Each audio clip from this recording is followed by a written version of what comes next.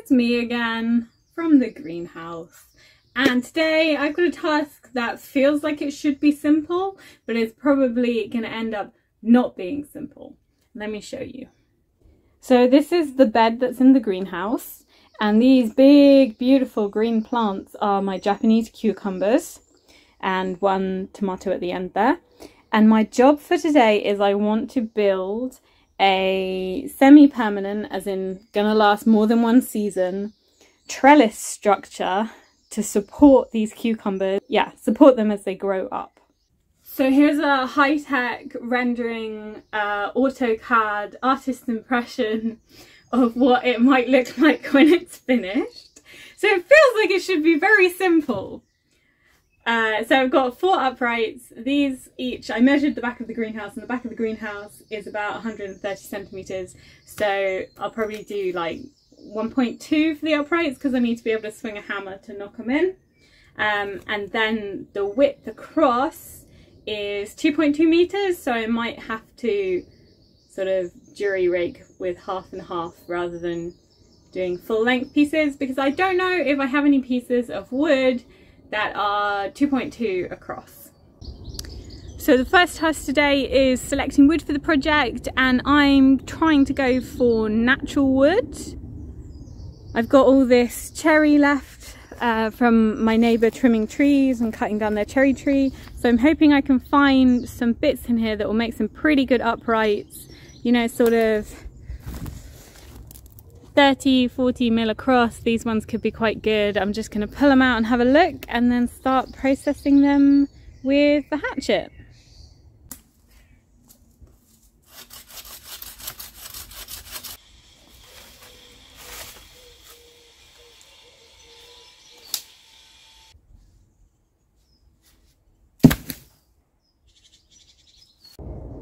These 4 here look like pretty strong candidates for uprights. So my next job is going to be to take a hatchet and try and trim the end into a point so that it's easier to knock into the soil.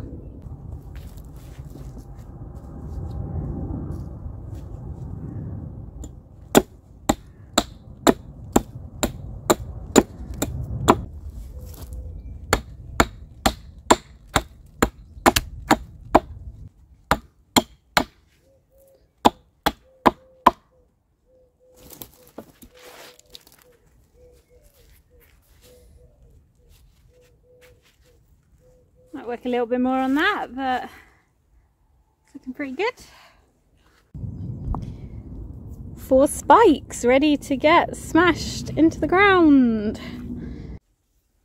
Got my stakes, got a rubber mallet.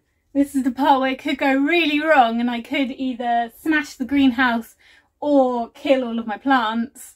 So yeah.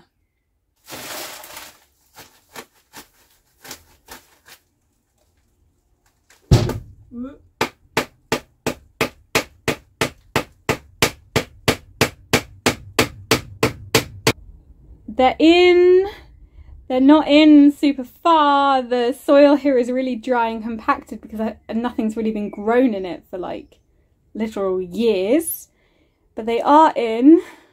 I think what I'm going to do is I'm going to put some bricks around them at the bottom to provide some additional stability, just as like a safety measure before I move on to putting the crossbeams on. Still a little bit wobbly, but you know, nothing's perfect and I don't aim to be perfect, so it's fine. It's all fine. Right, time to get the cross pieces. For this I've got my drill and my impact driver, and I'm using 60mm screws. Hopefully they're going to be long enough. Now I just have to get there and do it without squishing my cucumber. No innuendo intended.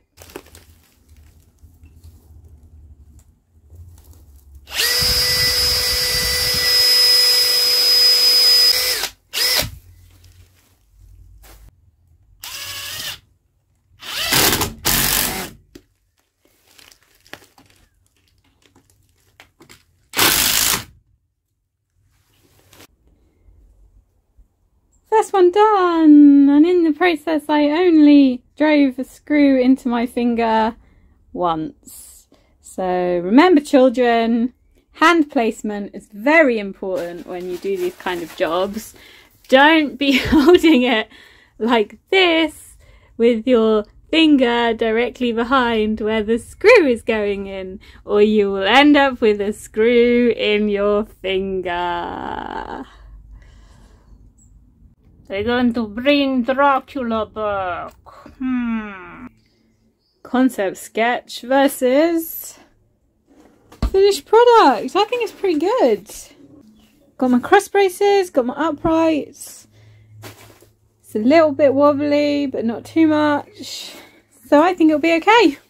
So now all I've got to do is encourage my cucumbers to latch onto it and grow upwards.